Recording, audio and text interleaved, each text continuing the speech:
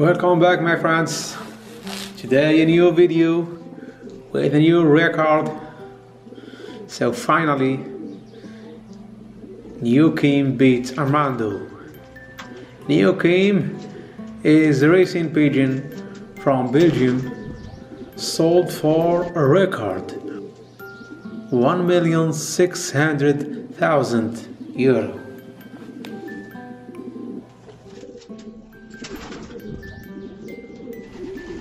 So Armando was sold for $1,250,000. At the end of this video, we will say if New Kim is the most expensive pigeon in the world, or there is another pigeon that is more expensive than New Kim.